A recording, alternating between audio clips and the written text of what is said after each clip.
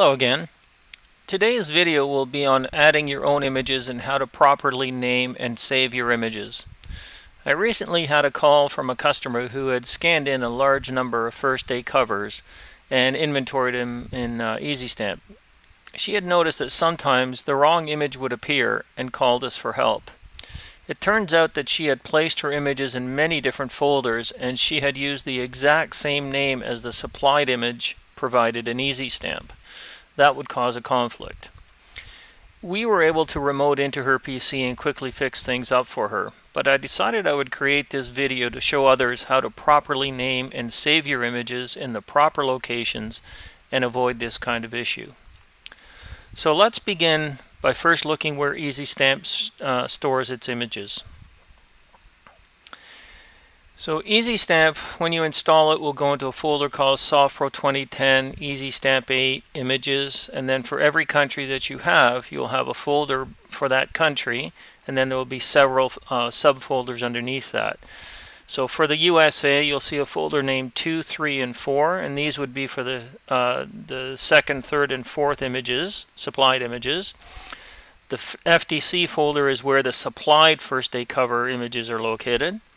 And then there is a UFDC, which is the user's first day cover location. And this is where you would place your images if you wanted to scan them. So if you had US first day covers, we recommend that you place them in the UFDC folder. For today's video, I'll be discussing FDC images, but the same principles apply to other images of singles or PNCs, etc. The first rule to remember is when you are saving your images, always precede the image with the name my, such as my123 or my124. This is important so that you do not override the supplied images provided with EzStamp. So let's do a few examples. So for this Scott number 900, let's attach a first day cover image to the record. So we simply right click on the image to bring up the image link window.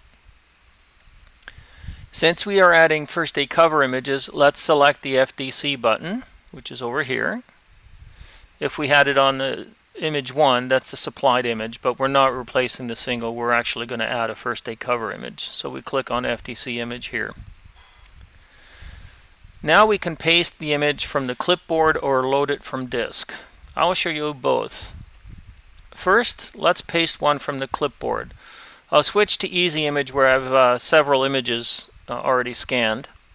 So here's an image for number 900, a first day cover. So the way to load it into the clipboard is you do a Control A to select everything, and then Control C, which actually places it in the clipboard. And we switch back and we just click on Paste. So now that image will be saved for this particular Scott number. We would provide it with an image name, so I'll call it my900, and then you would just click Save.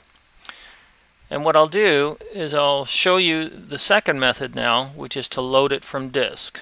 So to load it from disk, you click on Browse, and in this particular instance, it's already pointing to the USA FDC folder. If it wasn't pointing there, you would just click on Change Path, and then you would just navigate to that particular folder, which is right here. So you would select that, and there it is. So I've already scanned in and saved that image, and I've named them my. So there it is there, and now you click Save. So there it is. So now we've attached this first day cover image to this Scott number.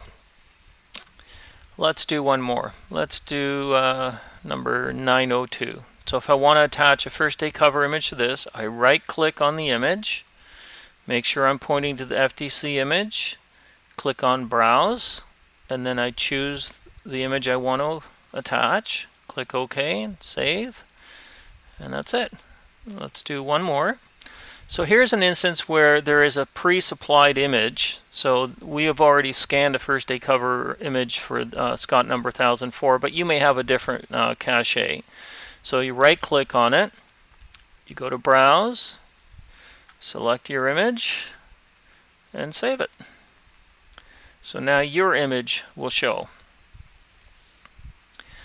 Again, we recommend that you save your first day cover images in the UFDC folder under the country where you are working. This will prevent you overwriting our supplied images. Although if you do name them as my123, etc., they will not collide with our images, as we never precede our images with the word my. But a cleaner way is to keep your first day cover images separate by placing them in the UFDC folder. I'll also show you one more thing related to first day cover images. EzStamp allows you to store up to 5 different images for any record, and you can set this in the Options Preferences menu like this. So you go to Options, Preferences, and you click on Images, and there are several things that you want to do here. The first day cover image mode, I always like to set it so that first day cover image is always last, as you can see here. And if you do use more than one image, you have an option of just showing the single, 2, 3, or all 4, and I like to use linear 4 across, 4 down. That way you'll always see your first day cover images along with the single. Okay, I hope this has been helpful. Bye for now.